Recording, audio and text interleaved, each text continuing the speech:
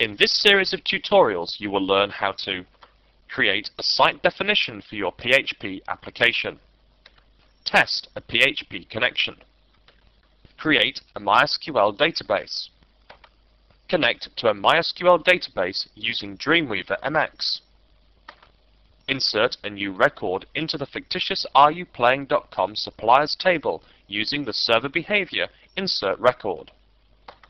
Apply server behaviors to update and delete existing records. And then to round off this series of tutorials, we'll explore the options available in the PHP tab located in the Insert bar. In order to use PHP/MySQL with Dreamweaver MX, you must start by configuring your application server environment. If you haven't configured an application server before, then we would recommend you read one of the Setting Up PHP articles available from the Macromedia DevNet PHP Topic Center.